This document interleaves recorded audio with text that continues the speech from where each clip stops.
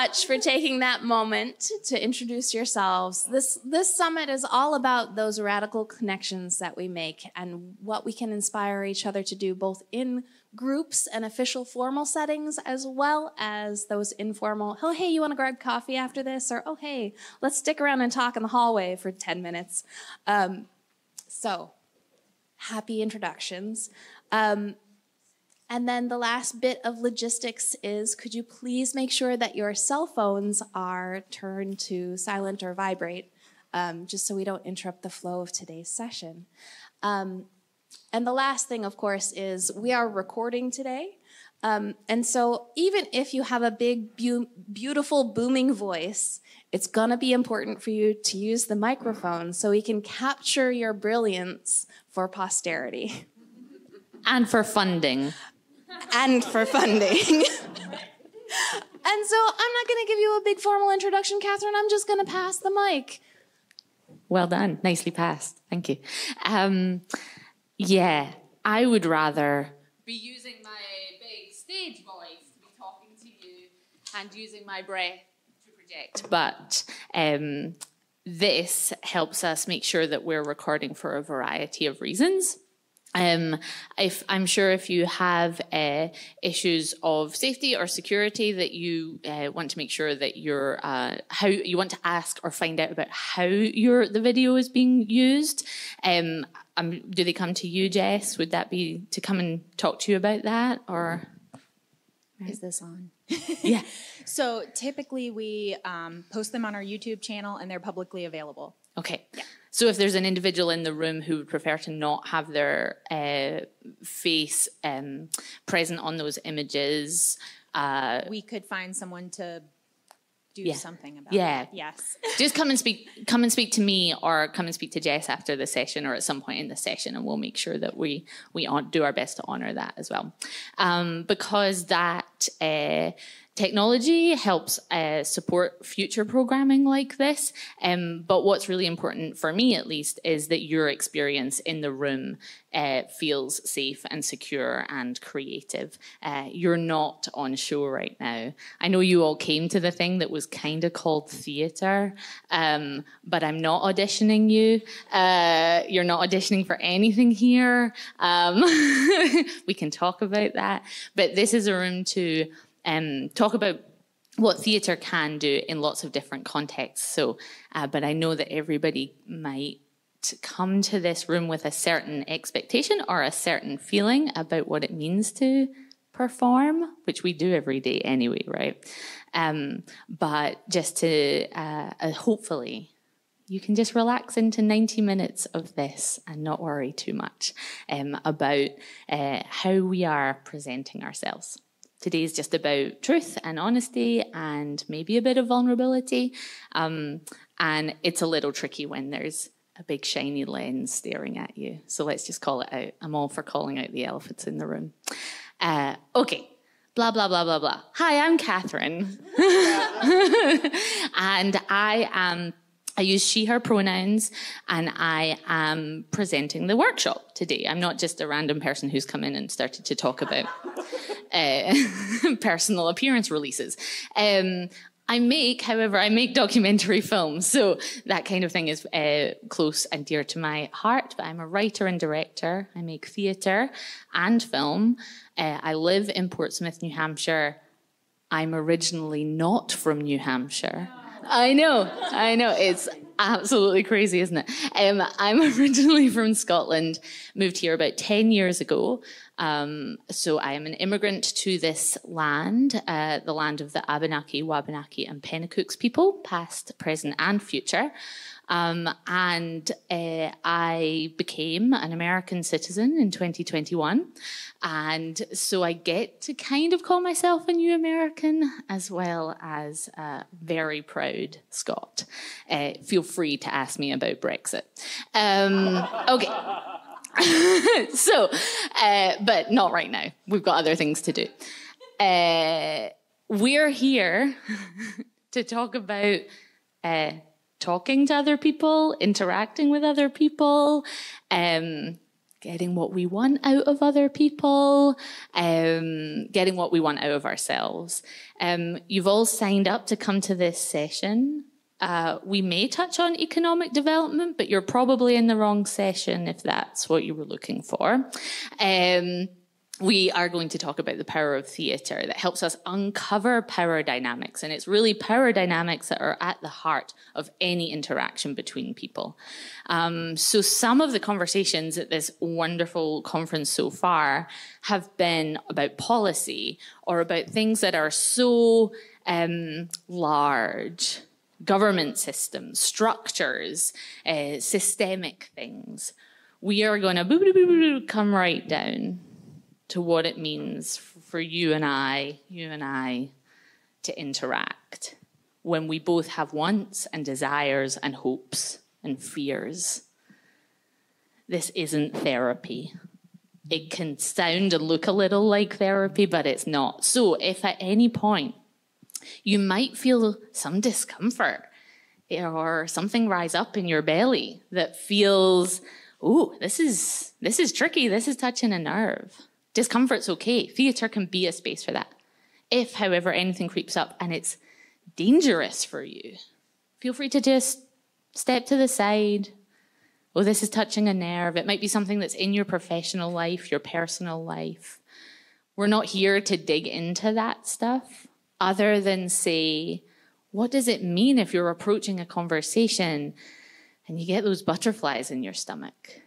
How do we handle that when we're asking for a business loan? That's what we're talking about today. Okay, so just be really aware in your own body, discomfort, danger. Discomfort, good. Let's lean into it. Ask ourselves, what do we notice? What do we feel? Danger, take a breath. There's bananas over there. Outside is great. Whatever you need. And if you need more help or guidance, come and speak to me. And we can use, I have some strategies to help relax the nervous system and just bring us down a bit. I've talked for way too long. Okay. We're going to get to know who's in the room a little bit. So Jess already did that a tiny little bit. What I'd love us to do is we're going to go around the room and I'm going to say this, if it's okay, I'm going to say that this portion won't be on mic. We'll just do this for the room because this is just for us and not recorded. I'd love to give names, your pronouns, if you use them, whether it's she, her, series, he, him, they, them, or however else you want to be addressed in the room. And I'd love you to give me a verb. Now, I'm going to actually use this again so you can hear me. You might have horrible memories of, like, you know, Mrs. Hutchinson in English class beating verbs and nouns into you as I just said that there. What I want you to use is a doing word, an active word to describe who you are and what you do in the world. I write. That's my main thing. I wear many hats. I do lots of different things. We all do. You could come to this room however you want to. It can be your personal life, your professional life, somewhere in the middle. I'm just going to say, I write. So I, myself, and others feel less alone. Okay? So name, pronoun, and as close to a verb if you can make it. If it's an adjective, that's fine. I'm not Mrs. Hutchinson here to, like, rap you over the knuckles with... in literature class, okay? Okay. Name, pronoun, and some way to describe yourself so we know who's in the room, okay? I'm going to ask... To invite those two folks? Yeah. Would you like to join our circle? A few others are going to as well. Yeah, cool. We'll, like, scoop round this way, if that's okay. Can I come to you first? Yeah. My name is Felicia. Let's use it just so everyone can hear. Yeah. My name is Felicia, and she, her, and I like to farm and dance and write sometimes.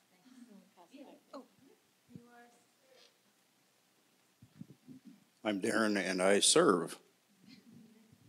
I'm Samantha, she, her, and I also like to serve.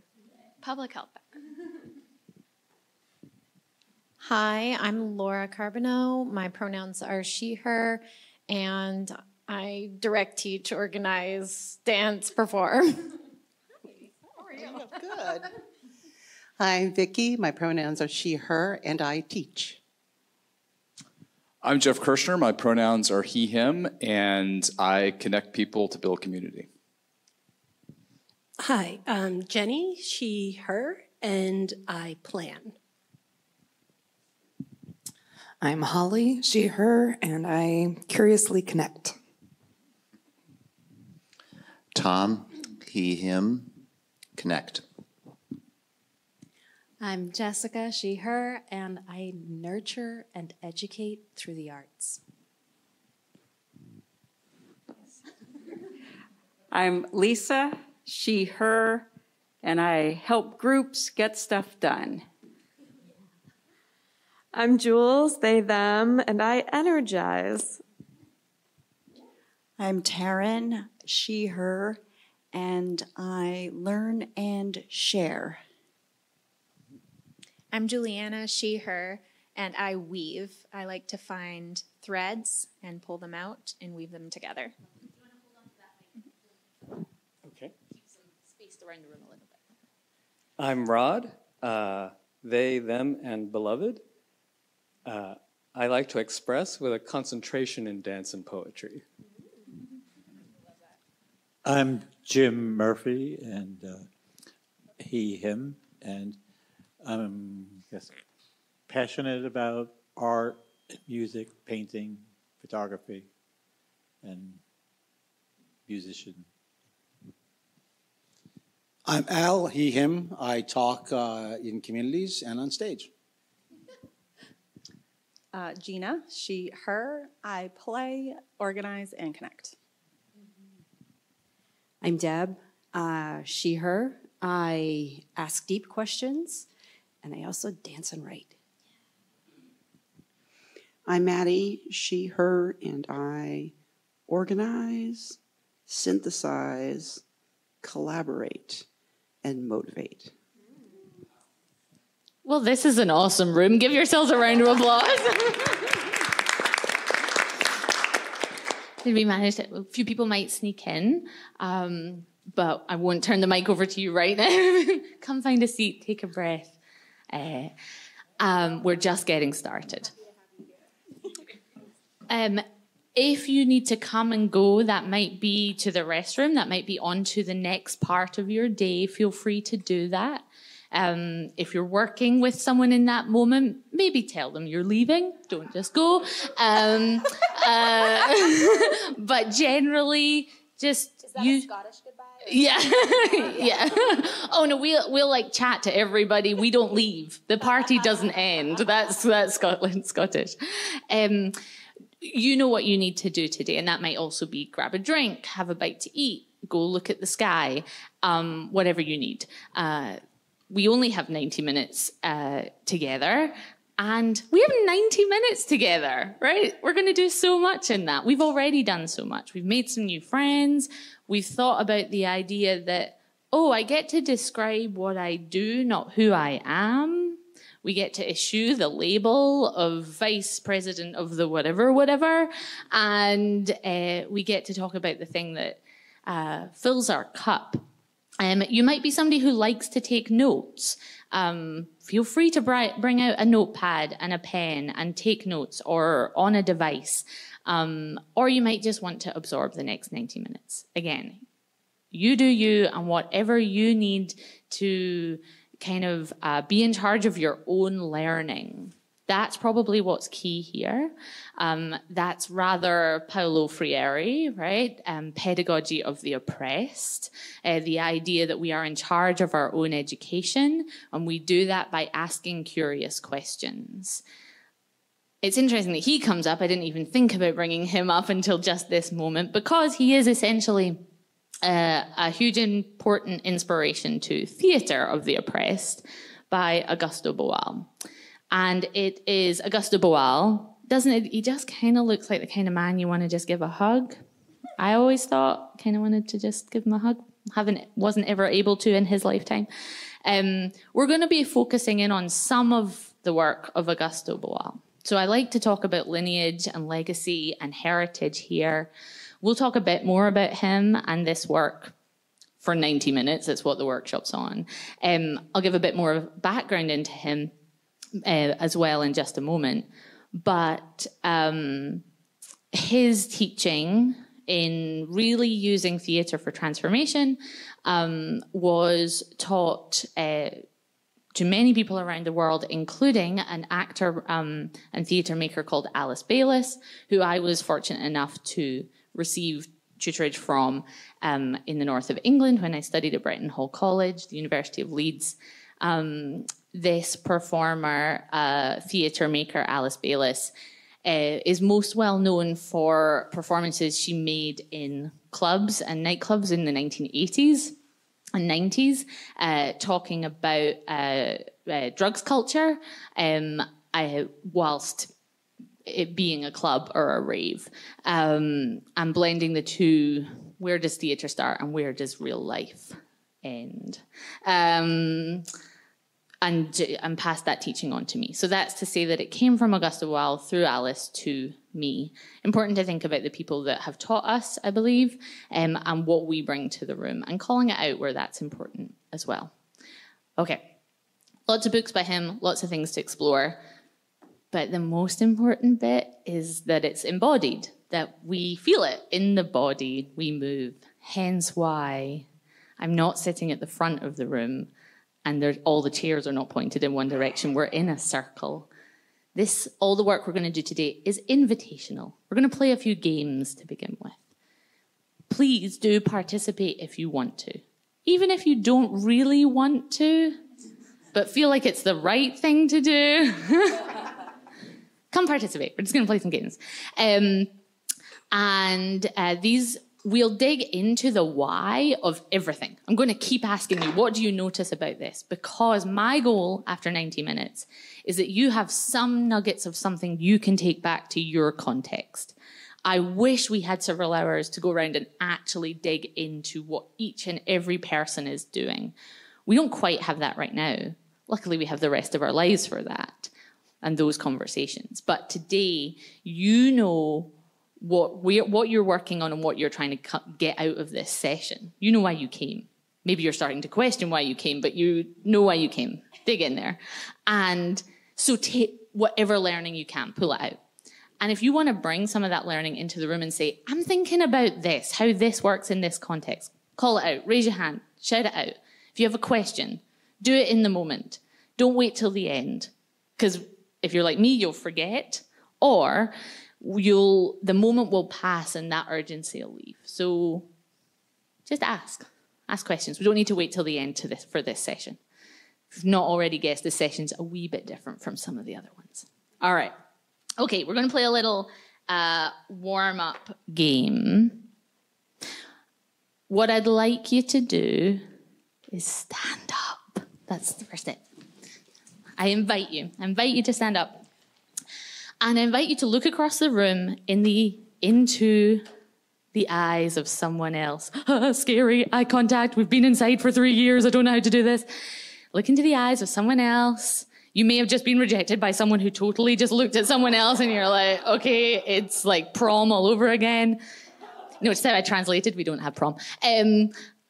Look into their eyes and walk towards them. You're going to find a partner by looking at someone. You hope you're looking at them. If not, there should be enough partners. And then find a little space together with your partner. Just a wee little space. And if you've not found it, yeah, great. Has everybody got a buddy? Oh, Vicky, perfect. Come be my buddy. Excellent. Okay, if you don't mind. Okay. First of all, say hi. Hi to your partner. Hi. Feel free to check names, name tags if you want. Turn them right. I don't know about you. Mine is always facing the wrong way. Yeah. Oh, that's so smart. Okay. And what you're going to do is you're going to jump right into your best Tony Award-winning performance. You're going to create what's called a status picture or status picture. And what you're going to do is one person is going to have more power than the other. Okay? Simple as that. We're just going to discover if we know what the word status means, or status. I don't know which way to say it anymore. Schedule, I can't remember which one's not mine. Maybe they're both mine. That's my own problem. Sorry. Okay. You're going to create a status picture by moving your body in relation to the person that has now become your partner. One person's going to have more power than the other. This is one of those moments where you might feel a little something in your body. Oh, I don't like being low status. Oh, I do. Just notice it. If it feels like discomfort, good. Feels like danger, stop. Okay? Don't overthink this. My explanation is taking longer than the game should really take. A few quick rules. If you're going to be touched or you're going to touch someone, ask for consent. Vicky, I'd like to put my hand on your shoulder. Is that okay? I asked clearly and really specifically received consent. I can do it. That does not now mean that I can run my hands through Vicky's lovely hair. Consent is specific, and it can be taken away at any point. If Vicky was to say that you don't want me to touch your shoulder anymore, could you say that? I stop. That's consent, okay? So the pictures can be in contact with one another in some way, but they don't have to be. We could also interact showing status without touching one another. We could keep a bubble between us. Again, you do you. All right, quick status picture. You have 30 seconds to do it. All right, on you go.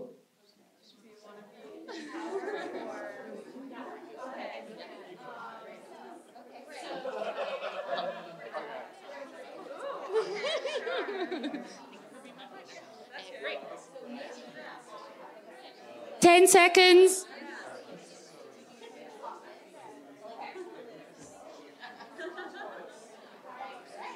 And quick rehearsal, practice your pose.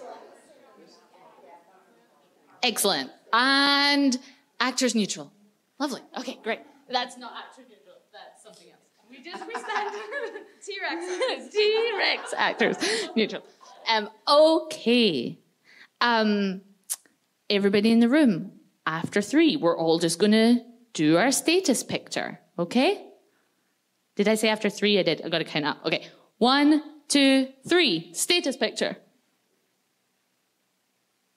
Nice. And relax. That Tony is in the mail. All right. I'm going to split us down the room. I'm going to come this way. There's like an imaginary line here. And magically, we have become an audience. Oh. We have become performers. Oh.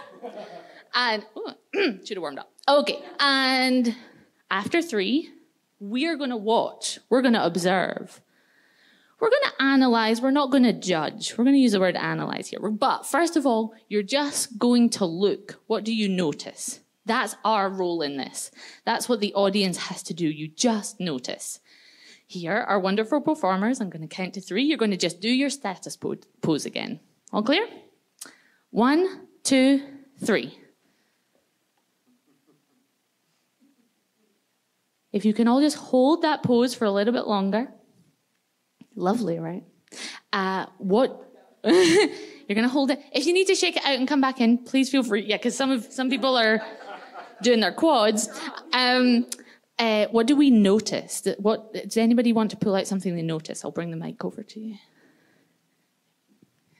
Different levels. Different levels, great. So we're not yet really analyzing, we're just describing. What do we notice? What do we see? Yeah. A lack of eye contact. Different levels, lack of eye contact. Anything else we notice? Gesture. Can you say it a little bit more? Hand gestures here. Yeah, the hands are involved. And are they dynamic? Right now they're static because they're not moving, but here's some dynamic. There you go. All right. There's some dynamism. Yeah, love it. All right. Unfreeze. Let's give them a big round of applause. Now we're going to swap. We're going to be audience. we're going to do our poses. And Jess, I'm going to have you be me. So just ask us what we notice. All right.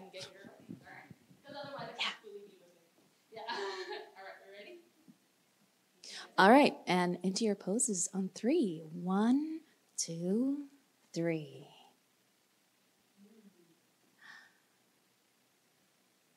Taking everybody in. All right. This side, audience, what are you noticing? Jules? Okay, hi. I noticed that some people had a similar idea to me, which is that the arms folded position can be very, very powerful looking. Eyebrow action. Looking down in a couple of cases while the other person is looking over their head or in a commanding way. Yeah, absolutely. Any other observations, similarities? The arms crossed, some arms open, but all of them kind of symbolize status. Yeah. Some are equal status. Interesting. Yeah, there's a lot of similar poses in a couple of couples that are slightly different. It almost looks to me like this dyad is negotiating their status in some way. Lovely observation. Do you guys want to say anything else about what you're seeing? All right, and everyone can relax. Yeah, thank you very much. Let's give everybody a big round of applause.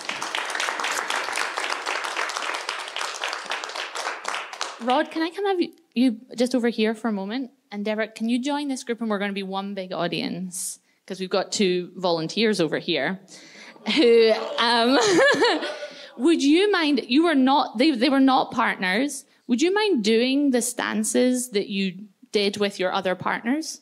Just whenever you're ready, you can get into that position. What do we notice about these? What do we see?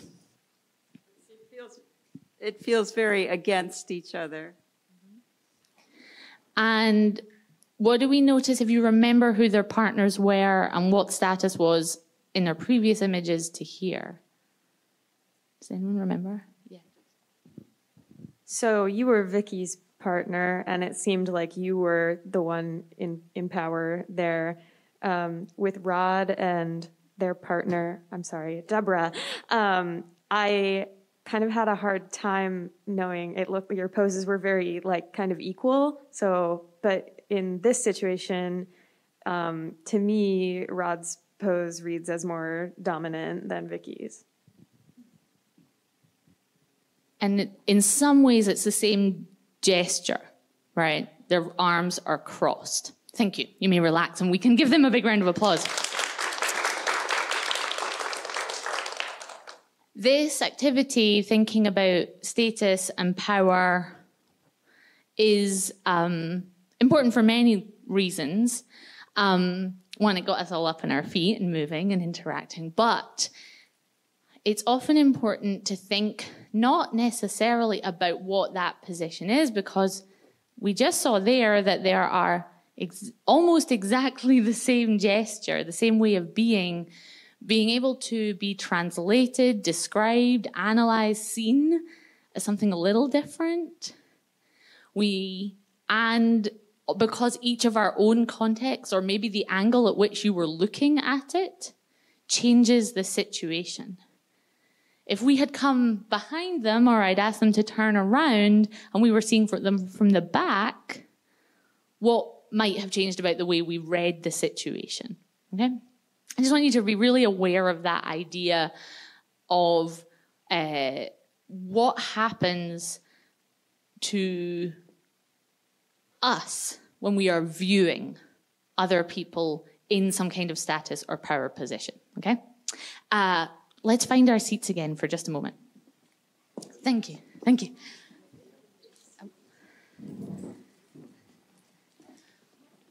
Please feel free to just come and join us. There is some space in the circle for sure. We're just getting introduced. I'll let you come sit in. And I'm just feeling, we had done, I believe, our introduction circle before you had joined. Now we have someone else as well.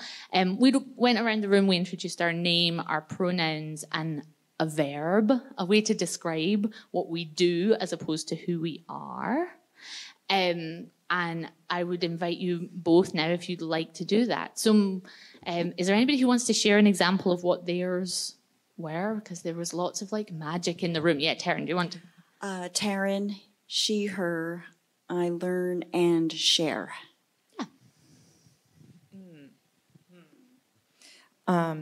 Rebecca Levy, and she, her, hers, me. I like to throw in me.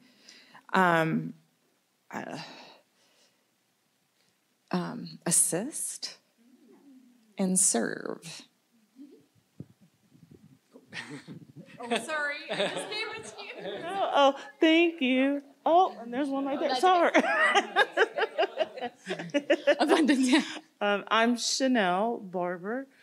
She, her, hers, and fund. Lovely. Thank you. Everyone just went, wonderful. Oh, let me know. We're just going to... No. What a lot of pressure. Thank you.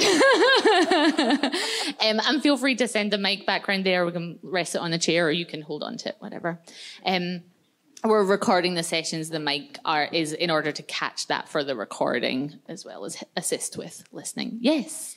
I just want to let everyone know we've just had some sandwiches delivered. So if you would like to stay and chat after the session, you're welcome to grab a sandwich or half a sandwich and do so. Yeah. I know I was a little sneaky earlier. I like to do this. I said we only had 90 minutes with each other, but we also know that we have lunch, and I'll be sticking around if you want to chat more. Or I'll sit here alone with all the sandwiches. Okay. So we've just warmed up our body and our mind, and the theatre work already began. So it wasn't really just a warm-up. We were doing lots of stuff. I'd love to just dig in for a moment into what might be bubbling up for you with what we just did. If you can take that power or status exercise and think about your context, what you're bringing to this conference, why you're here, who you're working with. This session was described as, are you launching a new project or initiative? And do you want to gain community engagement and problem solving and talk to people? I'd love to hear one or two examples of what someone's thinking about, their context, and where you think status and power plays into that. Is there anybody who'd like to share? Yeah, jump right in. So in our scenario, where is she? Thank you. Jenny, you put on glasses. I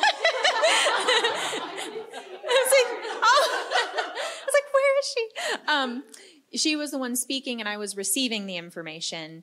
And as we were sitting there posed, I kept thinking, is it really the one speaking who has power, right? Like in some senses it is, but in some senses it's not. Both sides have power for different reasons. I think that definitely people who have a stage, I've been on the stage many times this summit, there is a certain sense of responsibility and, control of a situation that you have at that point. But then there's also a lot of power in the people receiving that information and what they do with that, whether they choose to stay and listen or not. So I've just been kind of bouncing around that idea. I'm not sure what to do with it. All right. Is there anyone? Oh, yeah, I want to go. In my small town, we are trying to do things around climate change and solar projects. It's always a divisive conversation, even though the solar projects always win at town meeting. So there's a silent majority, but there's also a vocal minority against the projects. And we want to talk creatively and get to a solution that everyone supports. Interesting. Is that typically in a town hall setting where that comes out? Where does that come as you know, New Hampshire has town meeting. Yeah. Not everybody may know that, but we have, especially in small towns, it's a very democratic process. Once a year, town meeting. My town's 700 people, usually about 200 come to town meeting, and it's a deliberative body. Every citizen has a vote, and we're voting on budget articles. How is the town going to spend money? Yeah, thank you. Thank you for more of that. Let's hold on to the idea of a town meeting for later. Is there anyone else who'd like to discuss what they are thinking about in terms of the people they are having to interact with or the context that they are in? Yeah. So I guess that my organization, as the quote unquote gatekeeper of funding or booking performances or so on and so forth, how I hold myself in the community to make sure that we are being perceived as open as and accessible, which is what I hope people understand us to be, so that when people are coming to us, to make sure that I and my organization are being read as being helpful rather than being closed and people are nervous to approach us. Nice. Yeah. I'm seeing some head nods around the room. Is that people are experiencing that too? Is there anyone else who'd like to speak about their context with that in mind? I think a piece of what we're doing this past summer, we did strategic planning, and I worked with a consultant that was like, I hate the word empower. It doesn't mean anything. But at the same time, there is this sense of, I hold power as a leader of this organization with the funding access and the connections to funders and resources. And what I want to do is I want to give that power to the folks that I'm serving. So, yeah, I'm navigating my relationship with the word empower. Mm. Yeah. Augusta Boal passed away in the early 2000s, a Brazilian theatre maker and activist. Who is familiar with his work in the room already? Lovely. Good. Great. Excellent. And so feel free to jump in with your knowledge and add to the room at the same time. He became a legislator. He became a politician in himself later on. But he was touring work around Brazil in the 1960s under great political tension, as well as violence. And he was in the spirit of political drama of the 50s and 60s that was happening all around the world, was bringing a kind of message play to the people in rural communities, urban communities, all over. And these plays had a point to prove. They were saying, this is what you need to do. He was in one such community, relatively poor, impoverished community. And the piece was about individuals in that community rising up, taking arms, and against the oppressive political figures in that community. And the crowd, the audience, was so enraptured by the performance and so brought alive by it. They were like, yes. And they said to the actors, bring your guns and come with us, and we shall take down the oppressive powers. And the actors had to turn around and say, our guns are fake. Our guns are plastic. They are not real. They can't harm anyone. And in that moment, Boal realized that he was effectively asking people to do what he and his company weren't willing to do. And that's when he started to form the idea of theatre of the oppressed, forum theatre, which is what we're going to dig into a bit more today, various forms of theatre, legislative theatre, and then he has further writings on something called the Rainbow of Desire. I can give you a full bibliography over sandwiches.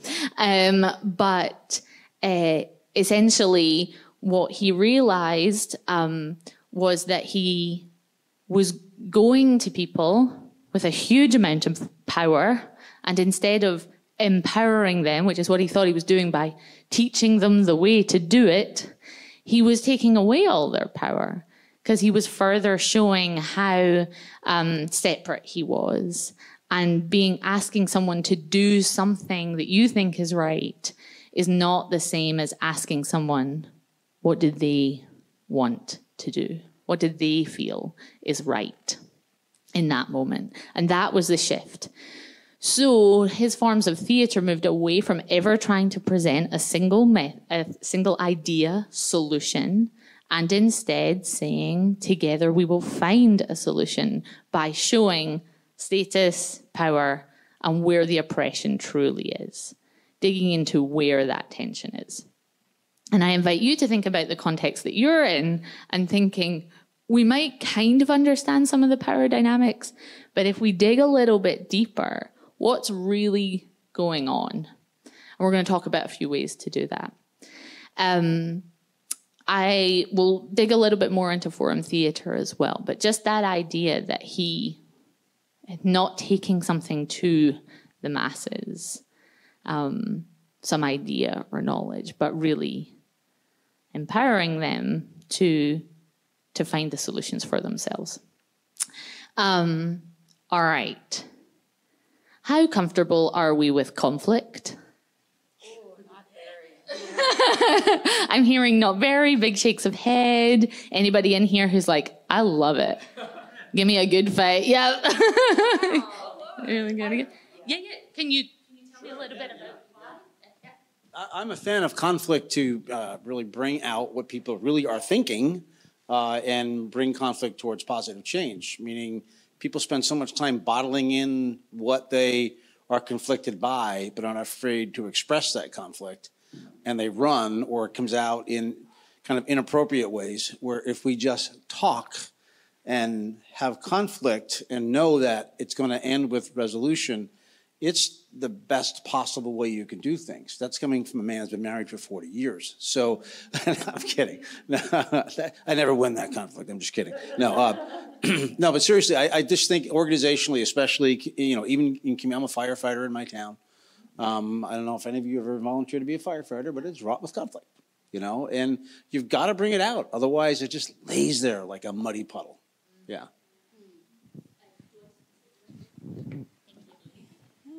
Here. Both? Double fisting it here. I wish I had like an hour to talk about this, but I'm going to wrap it up real quick. So I grew up in a conflict-riddled home. Hope certain people aren't watching this. And I was the one who could always figure out a way through. So I had 6 sisters and 2 brothers, and they would come to me and ask and say, Juliana, we need to ask about this thing for this reason. When should we do it? How should we do it? And it was always like a puzzle to me. I was like, okay, if you do it at this time and you approach it in this way and you say these things and your body looks like this when you say it, and to that level of specificity. And so to me, it always feels like a puzzle. I represented taxpayers with problems, tax problems with the IRS and states and local departments of revenue.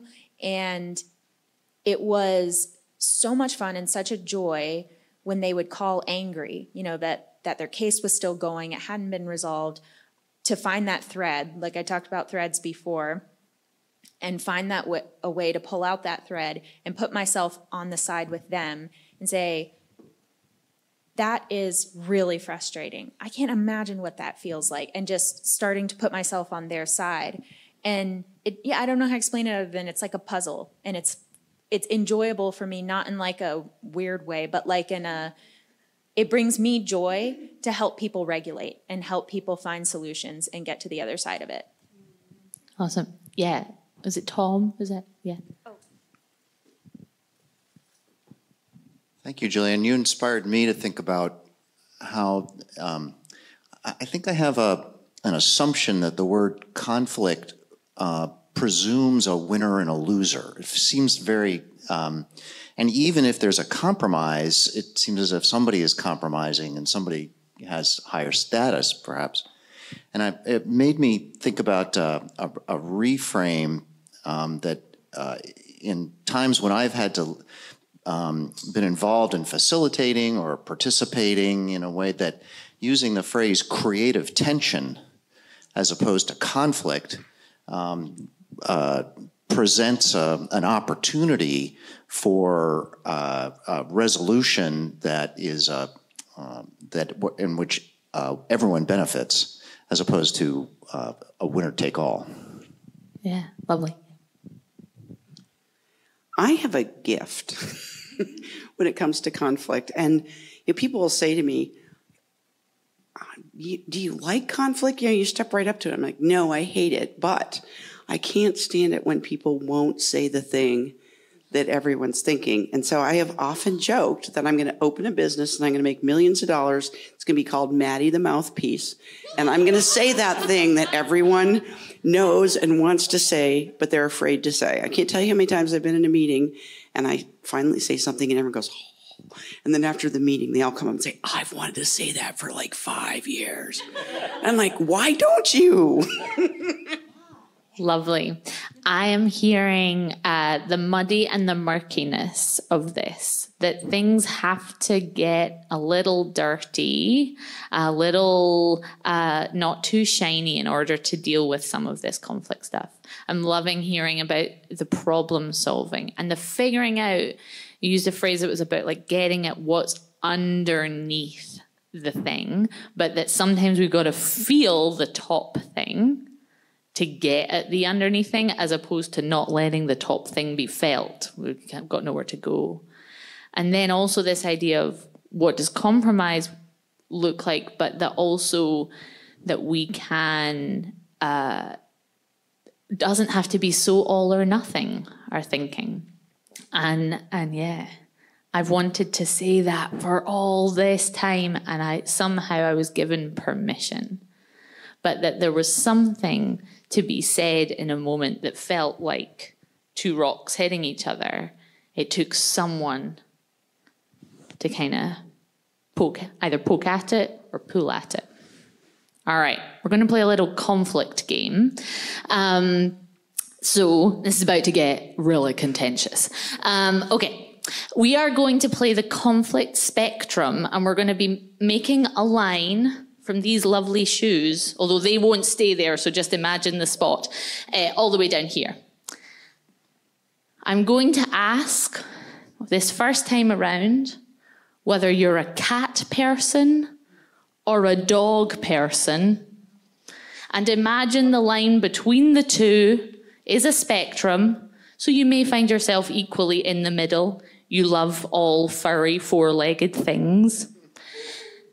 Cat people, and find yourself somewhere on the spectrum, all the way down. We'll see how long the line gets, there's quite a lot of us, to dog person. Okay? You choose your spot on this imaginary line. Yeah. Find your place and I'll ask you about it. Just physical representation of emotion. That's what we're doing here. And you may need to shuffle as you... Feel free to go all the way down to the door if we need to. There'll be some negotiation happening here. You may need to turn to the person next to you and ask where they're at. I would like you to be, yeah.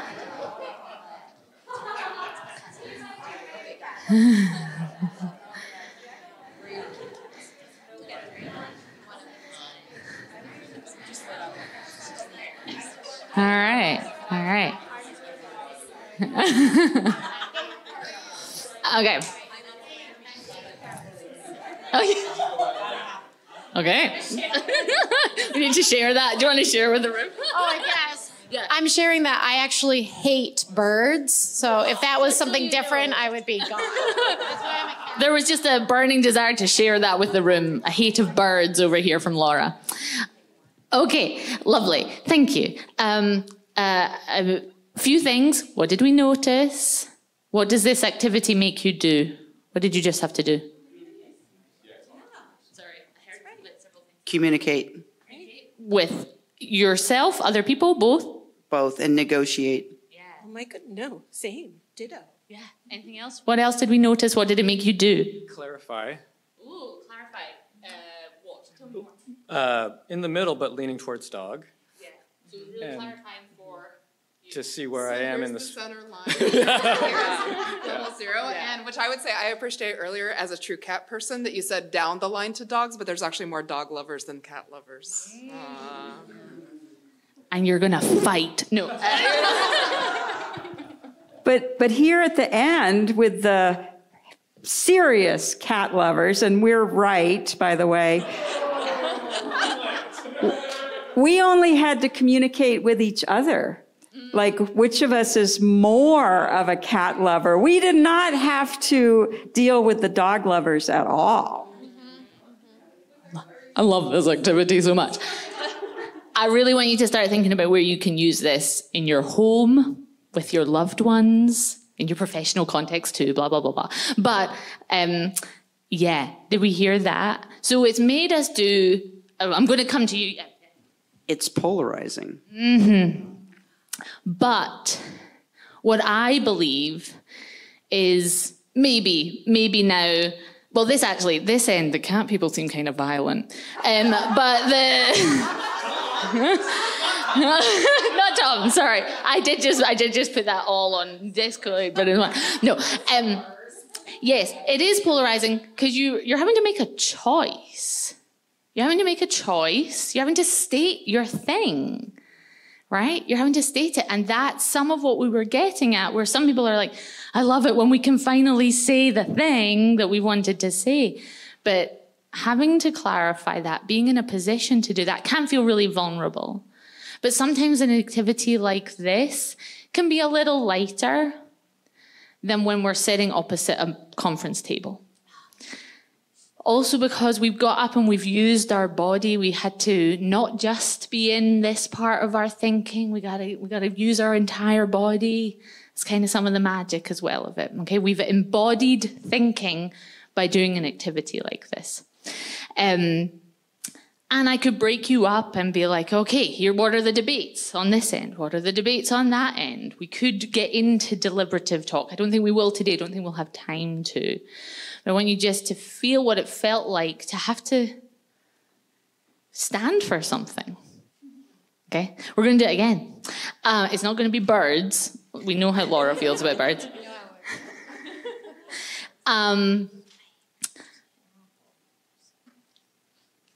We'll see. We'll see what this one will do.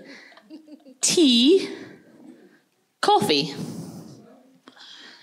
Do you need a cup of tea right now? And Jess just magically makes them. Or is it coffee? And really notice what you're doing. Notice what other people are doing.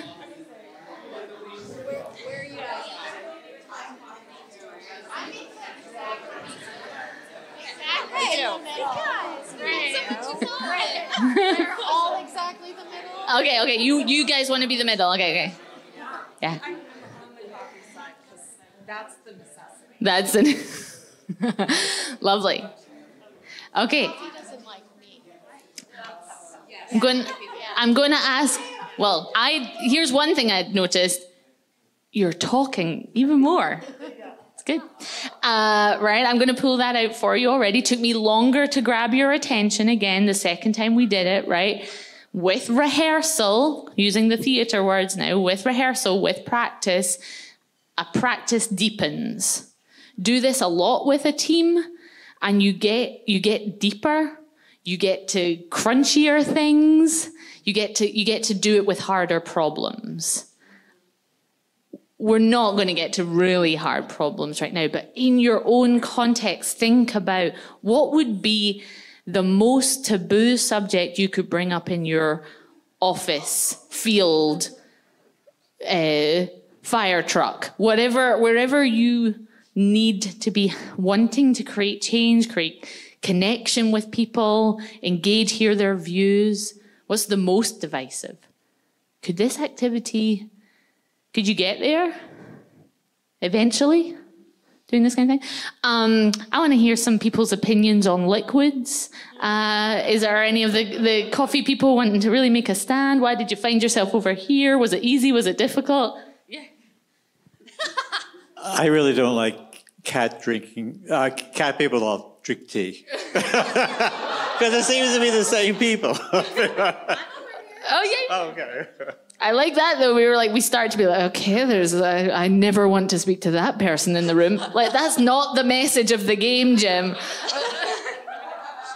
Oh, sure. Well, yeah, neither wasn't an option in the animal category, which is fine because now that I have a cat, I do love him. So that's why I was over there. But I also love coffee. So you boxed me in. And I busted out. Nice. Yeah, I'm going to come. I like my coffee with cream. So I'm not at the end. I love it. Now we're getting more nuance. That's what we're talking about. Variation, nuance. We're finding more detail that wasn't even asked of someone. What kind of settings can you think of that you want to create space for the possibility that you as the facilitator haven't even thought of? That's real empowerment. Because we're here to lob something up in the air and then you hope that someone else runs with it. That was a bit of a mixed metaphor. You can tell I don't play sport. Yeah, Jules. It's like volleyball. So something that always comes up for me with activities like this, and like I have no problem sharing. I'm autistic, and so I tend to think very literally about things, and also like vague prompts like this leave me with more questions. Like, for example, coffee or tea. Okay, are we talking about what I think tastes better? Are we talking about what I find more utilitarian in terms of getting caffeine into my body? Are we talking about what I want to like go out and drink? Are we talking about what I want to drink at home? Like, there's so many other things. And so I think I'm sure that's part of the point of like this activity is to like bring up more of those questions.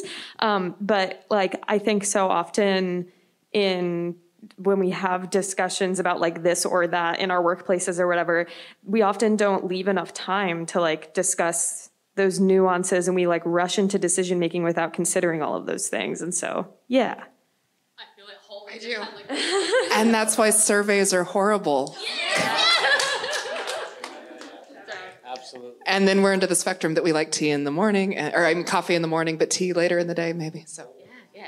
Did you want to say something? Not that anything that Jules reflected the current, political state of our country at all, but those of us in the middle who are talking about and reasoning out that, we like coffee in the morning, but we love a cup of tea in the afternoon, but it's like a dog and a cat. I have 3 dogs, I've had cats, and I met a cat 2 weeks ago that I really liked a lot. So, I can have different opinions about different things. I can be in the middle. It's okay.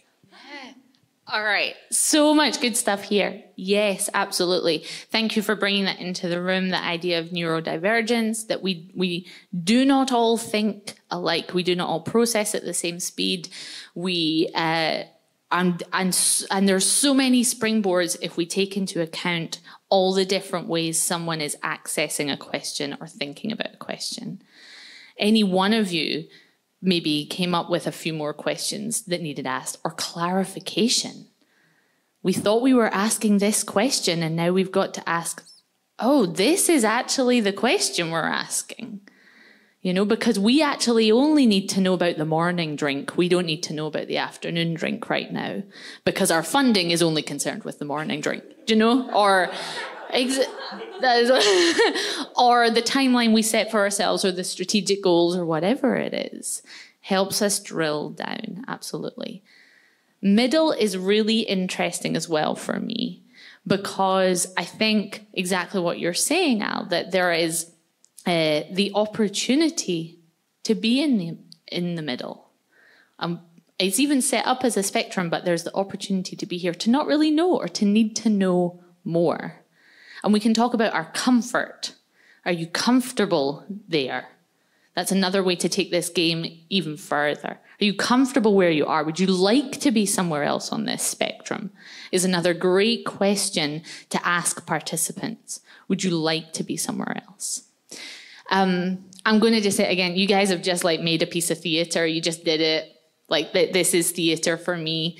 It does not have to be behind a big red curtain. We don't have to be wearing spangly outfits. It's more fun if we do, but I couldn't bring them all in the truck. Anyway, that all we're digging at is human interaction. Theatre exists because of tension, and from that tension, something changes. Anything we want to think about, okay? Any story that we have in mind. Humpty Dumpty. Where is this wonderful work of literature set? Humpty Dumpty sat on a wall. And then what's the great conflict of Humpty Dumpty? He had a great fall. Oh dear Lord, he's cracked wide open. Who comes to save the day? And all the king's men. Denouement. What happens?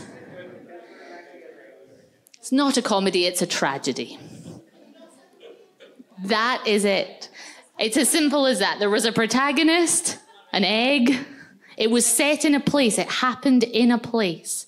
These are the things that are fundamental to story, to theatre, and hey, guess what? To life, because theatre is just a mirror to life.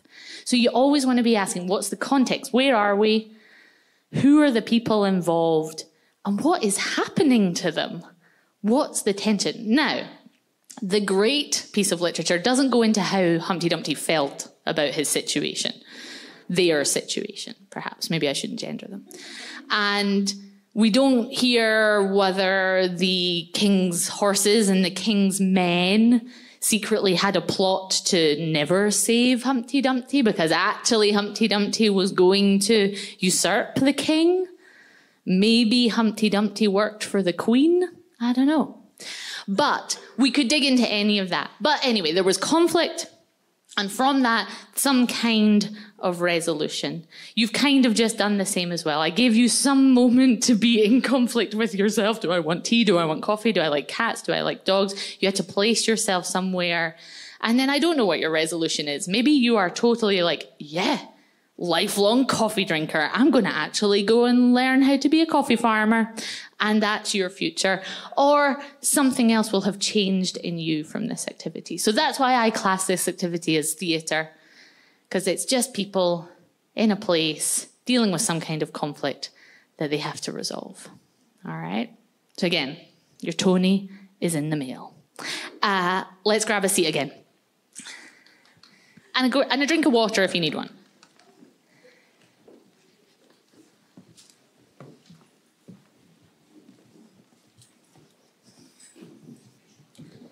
Hi, welcome. Feel free to come fully into our circle if you'd like to. Would you like to introduce yourself to the room as well? Yeah, is that okay? We have more visitors, more attendees. People, I don't know. I don't mean to label you. Hi, I'm Catherine. I'm somewhat leading this session. We introduced ourselves already. We won't go around to everybody, but just so we've got a sense of something. We introduced ourselves with our names, our first names, pronouns that we would like to use if that feels appropriate to you. And then I asked a verb. What do you do as opposed to what you are? Is there somebody who'd like to share the example that they said earlier? Or maybe you've even been noodling on your verb since we came in and you'd like to say something else. Yeah, Rob. Oh, Jim, can you pass that? I'm Rod, they, them, and beloved. Express, with a concentration in poetry and dance. So he expresses, yeah. That was too good. They were all as good as that, actually. Yeah, sorry. I'm Carrie. I also use they, them pronouns. And gardening. And I'm Lori, she, her, and garden sports arts. Ooh, lovely. Yeah, yeah. Art. Okay. How are we feeling? Let's check in. What's noodling in our brains? Are we getting close to lunch? Yeah. Yeah. Is there anybody who wants to share what they're thinking? I just want to say, because I work a lot with groups, that definitely am thinking about how to apply this. And then just the impact. And there's something about moving with the embodiment, moving the body, not just sitting and taking it in and just using this and this. This comes in. Big time, big time. So that's great. Oh, sorry.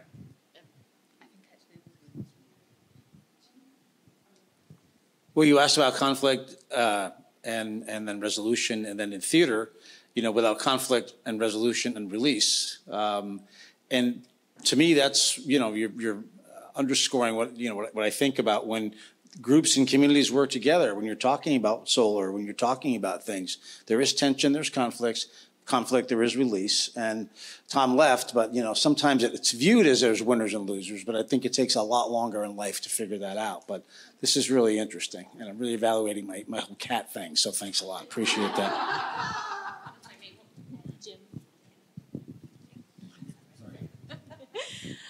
So two things. One is that I think when we pay attention, our bodies kind of know what to do sometimes. So it's known in the office that if I'm doing my best work, I'm humming. And so I try to hum quietly, but it's like, and I read an article one time about how like vibrations in your jaw can help like thought go through or something. And so it was like, made me feel validated, but I already knew that. And so I think paying attention is important because we oftentimes are so disconnected from our bodies. And the second thing is that Jules and I have both been a part of New Leaders Council before. We were in different cohorts, but they do an exercise where it's like a grid and you have to place yourself, and maybe you can help me remember, but it's been a while for you. Oh, it's like, there's one that's like passion, it's like purpose and passion or something. it's like one is passion and one is what you're actually doing or something. So you care about something, but are you actually doing it in your life or working on it? And when you had to place yourself on that, rather than just you're typing or you're filling something out online, it's just kind of bouncing around and it's very non-committal. When you have to place your body somewhere, you realize like, wow, and I do care so much about this thing, but I'm not doing anything about it. Or I don't care that much about this thing, but I'm spending all my time on it. And where is the balance? And it forces you to place yourself in these different places. And that was a really impactful exercise for a lot of us to kind of evaluate how we're spending our time and whether we're aligned with how we want to be spending our time and whether it's in balance.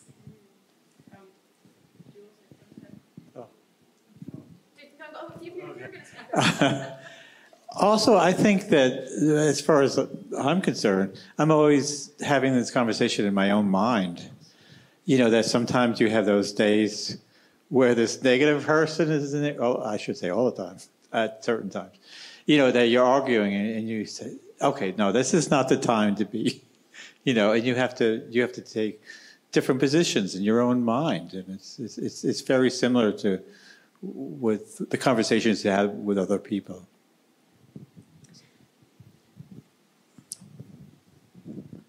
Oh, sure. Yeah. Something I was thinking about was like the complexity of the middle, because I feel like depending on context, like oftentimes the middle gets framed as a place of inaction where it's like you're non-committal, you don't really, you're not willing to kind of stake your flag for either side. But then I think a part that often gets overlooked and what I notice a lot in my work is that people are in the middle because they feel like they don't know enough about either side of the spectrum to lean one way or the other. And I just think that's really interesting to think about in terms of like, I don't know, trying to inspire people or organizations to action is like making sure, evaluating kind of where they're starting from and not making assumptions about why they are or are not doing something. Can I chime in since I was in the middle for both? Yeah, I was just about to ask the question. Is there someone who was in the middle who'd like to share why they were in the middle? It was definitely not a lack of decision or inaction or not having enough information. Usually I have too much information, and I'm in the middle because I see multiple sides to things. And I'm also neurodivergent, ADHD, dyslexia, other mental disorders. Yay! So maybe that's why I'm in the middle too. But it helps me to see multiple perspectives of other people too. So I live in gray area. I don't like it, but I do. Yeah, and you're bringing up another key point. What assumptions are you making in any given moment about how you are feeling or how you should be feeling or about someone else in that moment? What's the most powerful thing to do when you notice an assumption, either that you have made of yourself, of someone else, or if an assumption is being made in a room? Does anyone have something that they do? Climb down off of the assumption ladder. I've been to too many leadership trainings. And what comes next? So that's something that you're saying that you're like, okay, I gotta recognize it. Recognize this, step back from that. I'd encourage you to ask a question. That's what comes. As a director in the room with actors, I see them intuitively move towards something, right? Like the lines are on the page, they know what they've got to say, and they're not sure whether to take the step or not or whatever, and they choose something and go with it. But we can tell there's not truthfulness there. There's something that doesn't feel right. My job as the director is to say, tell me more about what you're experiencing. Or something like, did you notice what you just did there? More often than not, an actor, this is someone highly trained in self-awareness, is like, no, did I do something? Yeah, you did. I'm going to draw that out for you. I'm going to say what that was, and then we talk about what was going on there. Ask a question. Tell me more about that is a really, really good one. You've heard me ask it a few times today. Tell me more about that. What's going on for you? Another great one. What's going on in the body? Are you feeling something in your stomach, in your shoulders? And it was brought up just momentarily. Our bodies know what's going on. They know it's real. We most likely feel the tension somewhere else in our body before we are cognizant of it. So be aware of that and then address it. Ask that question. Yeah. I was in the middle as well, and I think that to what you were saying, I'm an educator in schools for mostly 4th and 5th grade because I like to get them young. And what I notice is that it's an experience thing. You have to remember that not everybody has all the experience. Some people's lives end at the end of their city block, or they may have not been introduced to these ideas before. They may not speak English, and so you have to, what I try to remember is when people, especially in 4th and 5th grade, the boys are very loud and they raise their hands even if they don't know the answer to the question. So I have to be very mindful of who is engaging and who is not, and how I might be able to engage them. I think you were saying a lot of the same things. Oh, yeah, another thought there? I really try not to talk too much. I'm sorry. You're a participant in this circle. It's lovely to have you. So 2 of the things that I really like to remind my kids are that, 1, you're always looking at things through your own lens, and so is everyone else. So along with assumptions, almost all the time is projecting. And so I gave my daughter recently an example who is feeling very self-conscious about something with her friends at school. And she said, they're all looking at me, they're thinking about this, they're talking to each other about me. And I said, I'm going to give you an example. I said, maybe you're out on the soccer field and you're playing soccer and you look across the field and someone's looking at you with a funny look. And you think, they're thinking about me for these reasons. What if they're over there just thinking, I really have to poop? And that's what's in their mind. And they just happen to accidentally look at you when they thought about having to poop. And it just blew her mind, you know? And so I just constantly remind, projecting, and ask questions if you're not sure. Did you realize you were looking at me? Is there anything you want to talk to me about? Or, and then the other thing is that gray is good, in my opinion. So if my kids ever say something that's absolute black and white, I say, can you think of a situation where that's not true? And then we start to think about that. And no one is all good or all bad. There's no bad guys or good guys. And so we talk a lot about that too. So I love the question asking.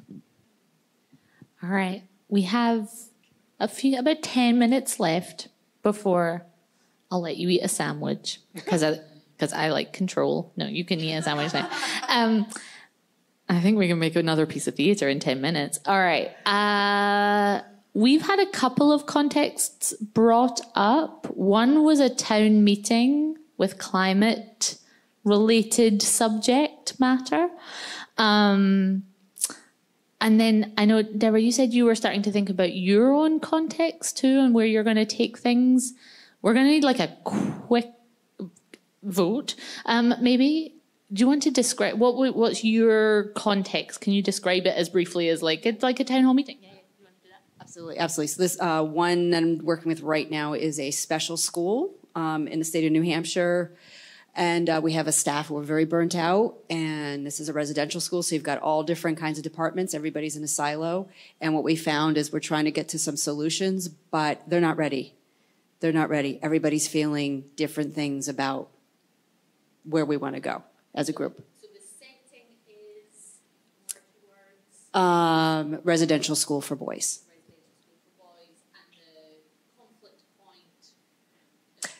We want to connect more. This is them speaking. We don't really know how. We don't necessarily feel like we're there yet. We're still pissed off. We want to. Connect each other. Better communication within the school. Yep. Okay. All right. Okay. Spectrum game again. Is it Laura? Lisa. So sorry. Lisa. If you'd like to delve into a town hall meeting with climate change as a subject, head over to Lisa. If you'd like to be in a context of residential schools, you're going to be there for about 5 minutes. Again, lunch is coming. Residential schools, kind of colleagues, well, the whole environment actually connecting better. Head on over there. If you're in a town hall meeting, head on over towards Deborah. We're going to have a little vote here with our bodies. So Lisa and Deborah, stay where you are. You can't go to each other. Oh, yeah. Oh, my goodness. That's overwhelming. All right. Yeah. Keep going. Yeah, right. Okay. Love it. Tom did have to leave, but this is a moment where you both win. Okay. We have team one. Team one also, why did I number it? I don't know. You can come up with your own theatrical company name. Okay. Very similar to the game we played at the beginning, the power status. There's a few more people in the room, so, I'm giving you no time to do this, and you've got even more people with even more opinions. This is the worst time, the worst way to do community engagement. I'm proving it now. You're going to interact. You're going to create a giant status picture. For the individuals who were not in the room earlier, you've got plenty of other people who have just got a wealth of knowledge, and they can share with you what the heck a status picture is if you don't know. And also, it was 90 minutes ago, they might not remember. You're going to create a picture. But this time around, you've kind of got two directors. You've got Deborah, you've got Lisa. They know a little bit more about the context. I'm going to ask you guys to be the kind of outside eye, the kind of director. You're just going to set up a picture. Town hall meeting. Who's for? Who's against? Who are the people in the room? Residential school, whatever that ends up being, like a team meeting, or are the students involved? Who needs to be there? We need to know setting. Humpty Dumpty sat on a wall. He sat on a wall. We need to know setting. We need to know who. We need to know Humpty Dumpty, king's men, horses, okay, for your own context. Where are we? Who's there? And some kind of gesture that's showing status and maybe feeling towards the situation, okay? That's a whole ton of explanation. You've got about 3 minutes to make this picture. Yes, Rod? The director makes the gesture? They'll help guide the situation. No, you're an autonomous actor here as well. Let's think of this as devising. You're not being given your role. You can really bring yourself to your role. Okay? The outside eye is just there to help us work a little quicker and to provide a bit more context. Okay. I totally have faith in you. Go.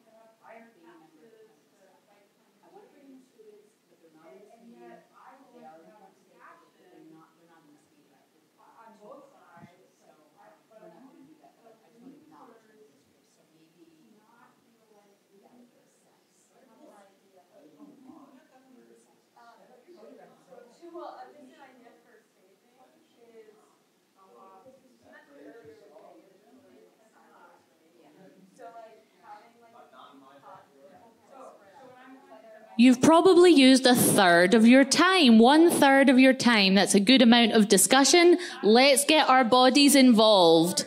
Let's start building.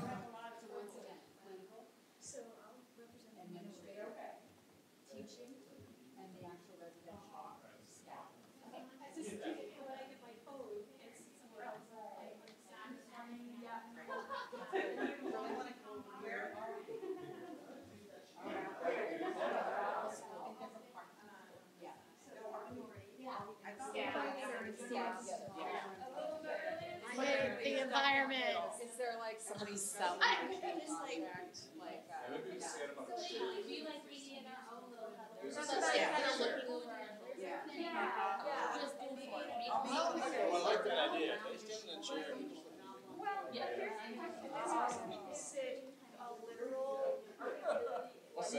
Okay, yeah, yeah. Legs straight out here, legs straight out.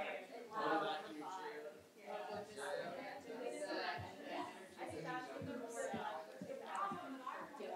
That's okay, yeah, great.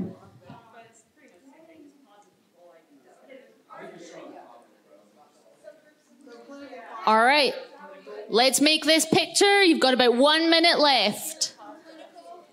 Go with your gut feeling.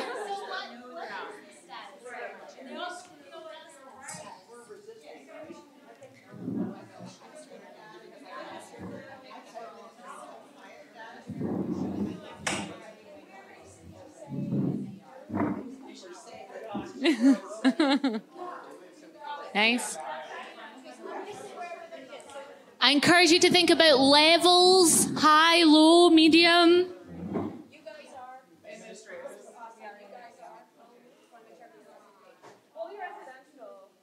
Okay, 30 seconds. Looks like you guys are like good. Yeah.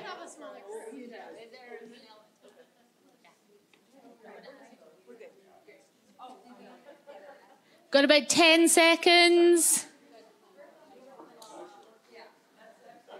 All right.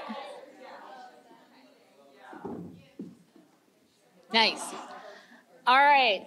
Let's freeze. Let's see these pictures. Freeze in the picture. Okay, remember where you're at. Remember what it's like. Town hall meeting. I'm going to ask you to relax. You're going to become our audience. This feels like a rather immersive piece of theatre. So come and experience it in the round. Is that right? Can we come and gather around you? Okay. So what do we notice? What do we notice? Residential school. So we've got gossiping. I was going to say I see gossiping instead of facing the issue. Yeah. Affirming isolation. Say that. Tell me more about that. It's affirming isolation. They're affirming their isolation, right? They're to each other. Some of them are. Some of the groups are. Yeah. Okay, excellent. Suspicion, distrust. Yeah, really look at their faces. Got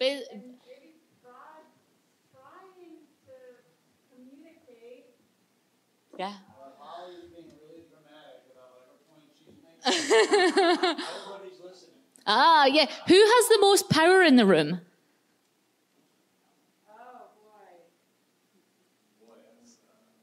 From your perspective. Yeah, and feel free to walk around, because from a different perspective, you might see something different. Yeah.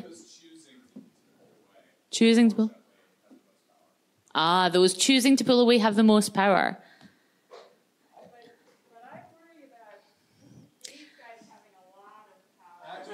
I was going to say, who are you most concerned by was going to be one of my next questions. Yeah. What about these folks? They don't care. Yeah. They look like my students. Lovely. All right. I'm going to come around just a tiny little bit, super quickly. We are moving towards 12:30 if you need to leave, but we're still in the magic, so stay. I'm going to come to a few people. If you can describe in one word what's an emotion you are feeling. One word in your character as you are, an emotion you are feeling. Everything's all right. Everything's all right. Nice. Yeah. For word, phrase. Yeah. Protective. Frustrated. Threatened. Whatever. Nobody's listening. Unresolved. Exasperated. Clinical. Unconcerned. Unengaged. I think I came to everybody. Do you hear the diversity of words there as well? Even though we've said that there are people who seem like they are in cliques or groups, there is a difference between, can you give me your word again? Unconcerned. Unengaged. Unconcerned and unengaged can have similarities, but can mean the world of difference. We could ask deeper questions in this moment. Tell me more about that. Okay, this is an opportunity that you can use with a team, with a group of people, and you can come to them and say, tell me more about what is driving that unconcerned or that unengaged. Tell me more about, give me your phrase again. Everything's okay. There's no problem here. We're going to work it out. There's nothing wrong. Calm down. And if I took you and I'm your trusted confidant, and we're maybe having a drink of, were you tea or coffee? I can't remember. We're screwed. Right. There's some subtext there. We've got what he's saying. And what I really feel. And what he really feels. Okay, lovely. Thank you. We're going to do a little reflection on this in a moment. I'd love to see the town hall meeting group. Okay, thank you, Lisa. I think they can do it with Henry. Excellent. Let's see this. We come an audience. Find a perspective to look at it. I'd love to come hear what you're thinking in a moment. You can jump right into your scene whenever. All right. Feel free to stand where you are. Walk around if you'd like to get a different perspective. This is another key facilitation tool when running this work. What perspective shifts from what you notice as you go from place to place? Anybody who'd like to pull out what you notice? What are you noticing? The antagonistic one's here who's making a point, and he's making it worse by taking a photo and laughing. It's just making the fight continue. What else do we notice? Anybody notice anything else? Something is too much. Something is too much. Yeah. Too much. We've got face, hands there. Does it seem aggressive or not so much? It feels angry that it's too much. Yeah. And one last thing that we notice. Yeah, I'm going to come over. We have a whole subset of people who've just given up. They're just like, on the phone, rolling the eyes, and just like. All right, I'm going to come into our performers, into our actors. I'd love to hear one word or phrase that describes how you're feeling. Anger. Disbelief. Unimpressed. Above it. Bored. Bored. All right, and lovely. Thank you. Let's come back into a circle.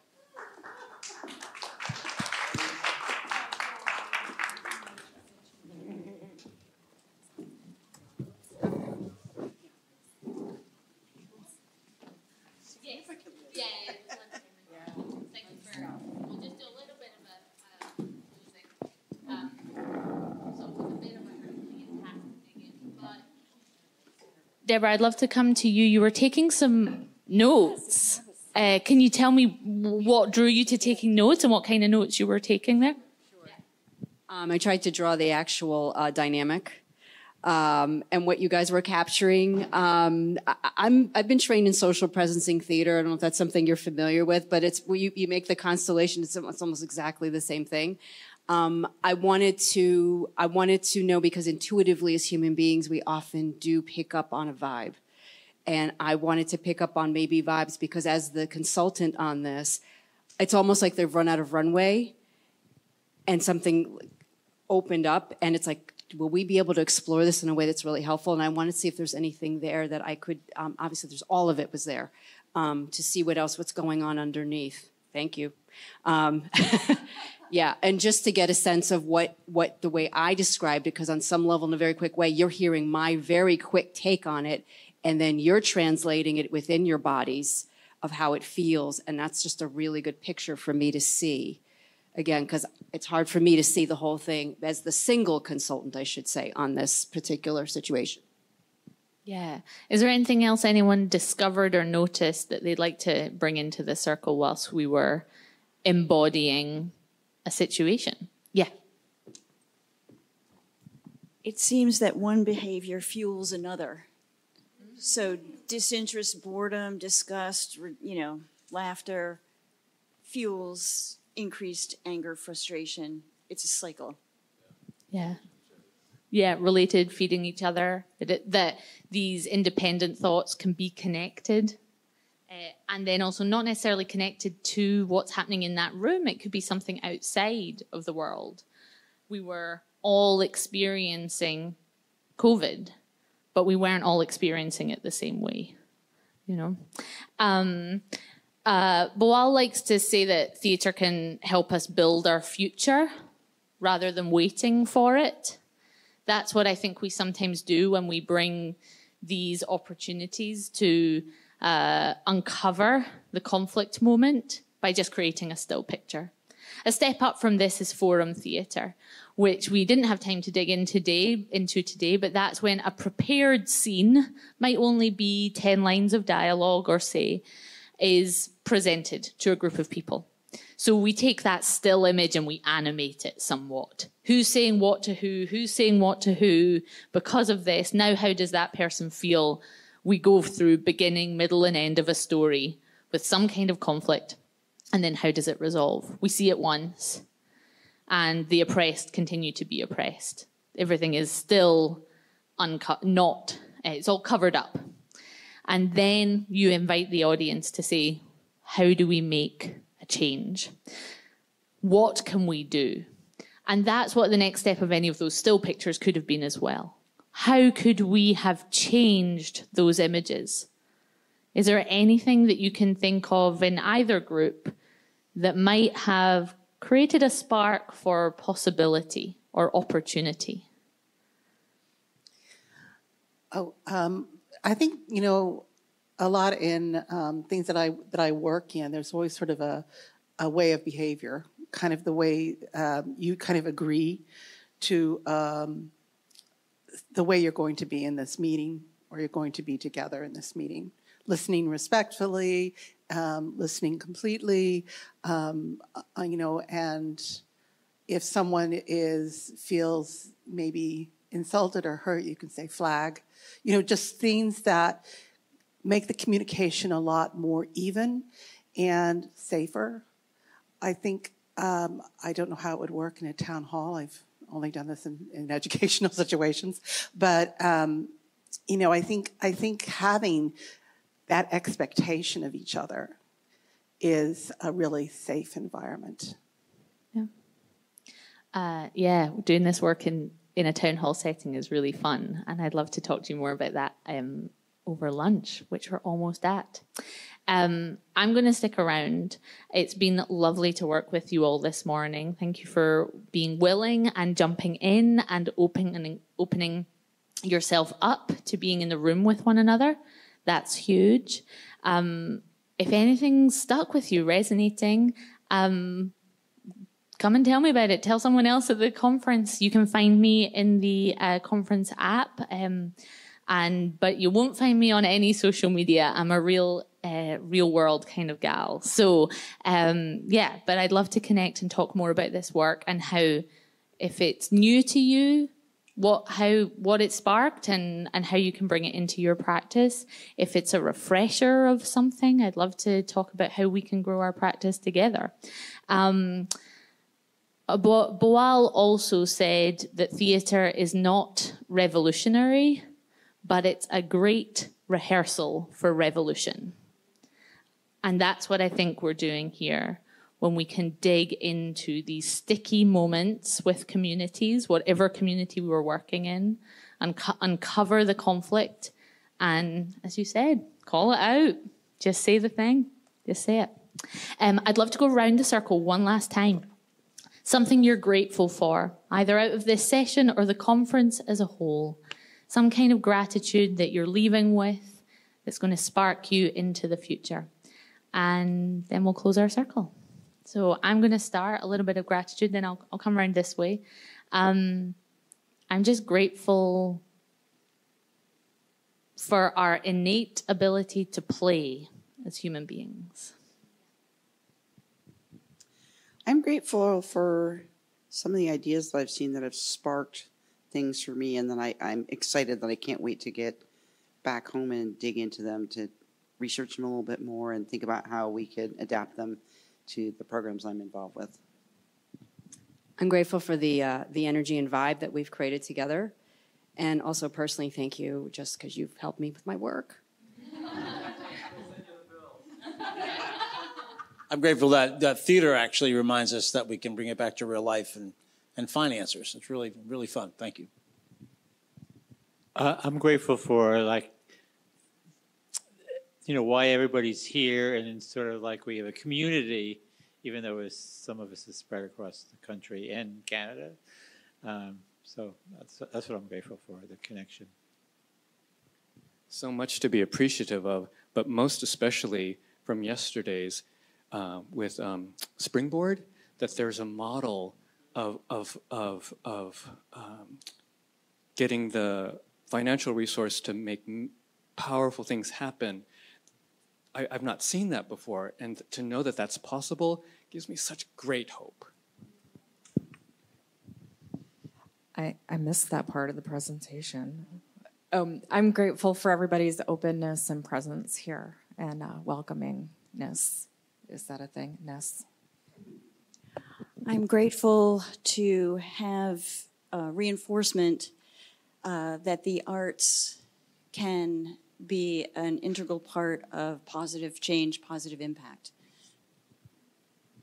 I'm grateful to learn from everyone at the conference in some way or another, either just like learning about the cool work you're doing or just your insights or thoughts about a specific thing. That's always like my favorite part of coming to things like this. I'm grateful for the deepening of relationships with the folks that I've brought in, and the ability to share both their wonderfulness and our community with all of you guys.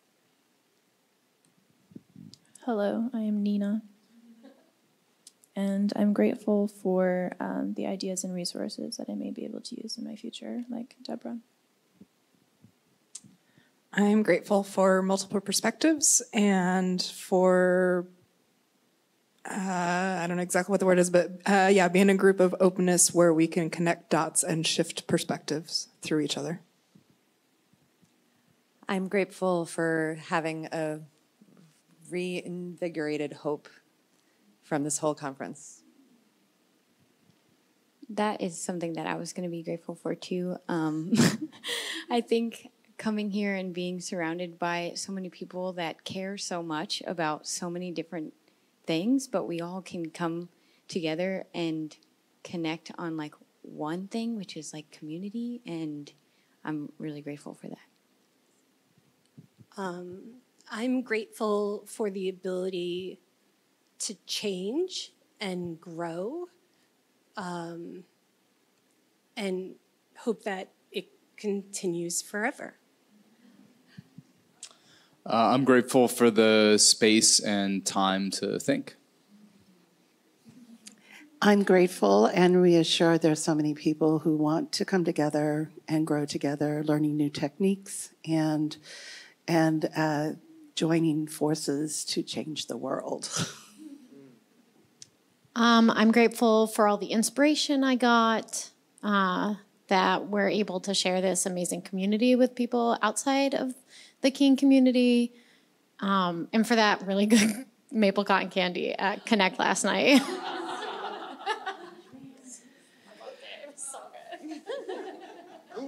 Yeah, I was going to say poon dog. I'll add that to mine. I'm grateful for being here and everybody else being here and choosing the art track and believing that art can make a difference in the community. Thank you, everybody. Enjoy your lunch.